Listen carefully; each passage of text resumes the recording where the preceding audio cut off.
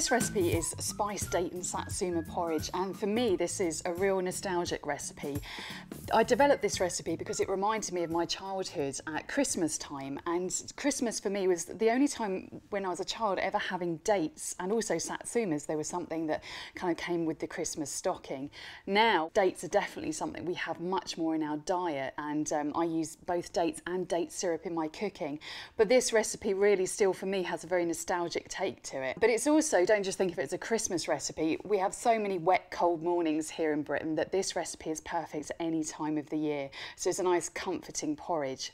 For this porridge, I'm using probably one of my favourite oats, and that's the jumbo oats, because they have a much bigger surface area, and when you cook them up with milk, they become really nice and creamy. So it's a really nice, luxurious porridge to have.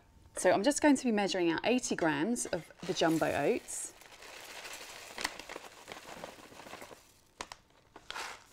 And then into that, I'm putting 250 mils of cold water. And then I'm going to put 200 mils of full milk in there. Now I'm going to give that a really good stir into all the oats, make sure all the oats and all the water and all the milk's mixed up. And then what I'm going to be doing is adding some zest, and this is the zest of the satsuma. Now you just need to be quite careful that you don't get any of the pith, that's the white stuff under the skin, because all you want is some of the actual orange colour, because that's where the flavour is, and also all the zestiness. So just carefully, just grate that into the porridge oats. You want the zest of 1, maybe 2, depending how fragrant you really want the porridge. It's a good idea to give your fruit a wash, or you really do need to wash it before you're zesting into the porridge. And so then you stir all the zest through the water and the milk and the oats, and then you want to put the gas onto a high heat. I like to cook them for the first minute on a really high heat and stirring constantly. Then I'll reduce the heat to a simmer and just stir occasionally. Okay, so I'm going to add some of the spice now to this, and this is just a mixed spice, so you've got lots of different flavours like cloves and nutmeg and cinnamon, so some real wintry warming spices. So just a fraction under a teaspoon, and stir that all through the cooking porridge. And I can really get those smells coming through now of all the different spices and the zest.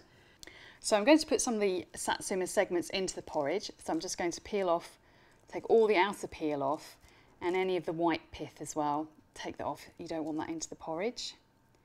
And then just break it apart, and then I'd put a whole satsuma into the porridge.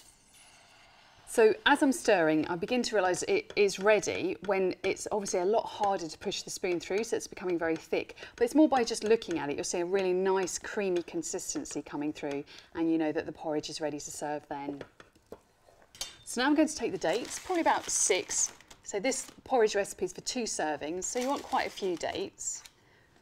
And then all you're doing is just slicing them really fine. So you want to actually garnish the porridge, but you still want to get lots of the date flavour and some of the sweetness as well. So just very small slices, and they will just be sprinkled over the top of the porridge.